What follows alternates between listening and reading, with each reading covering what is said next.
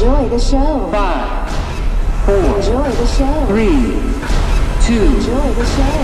Run. Enjoy the show.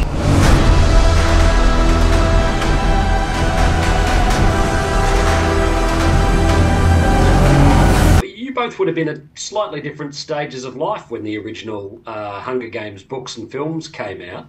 What was your relationship with them, and why did you want to be a part of the Ballad of Songbirds and Snakes?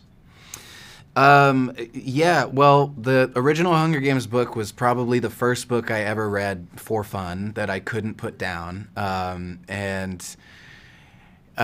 got to see the movies shortly thereafter. I was really, really into the movies. Yeah, I mean, it's a pretty crazy full circle moment to be a part of this franchise now.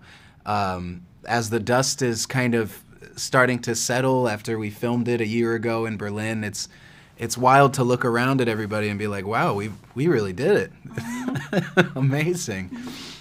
Yeah, I was a huge fan of the books in middle school, and I think I got into the books not too long before the actual movies started happening too. And the movies, particularly like the costume design, just like deeply affected me.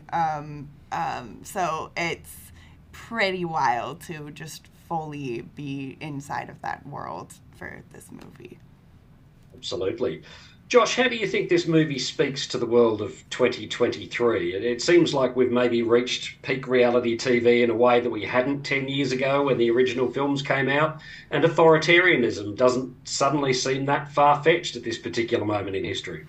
So, this is a credit to Suzanne's writing, which asks a lot of questions that are, you know, personal and introspective and existential, and I think one of the big ones kind of pertains to the media spectacle surrounding the Hunger Games, which we get insight into the tributes, the participants in the Hunger Games, who have families and lives and communities that they get pulled away from. But there's another demographic in the Capitol that it's entertainment to them. They're so separated from it and disconnected.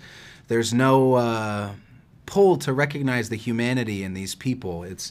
And I think that, you know, the movie does a very good job, and the book, at kind of shining a light on that and how despicable and hypocritical it is. Yeah.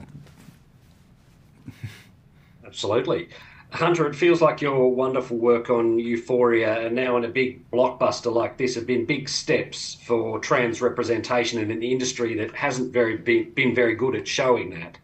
How important are these conversations to have, and how does it feel to be a big part of them?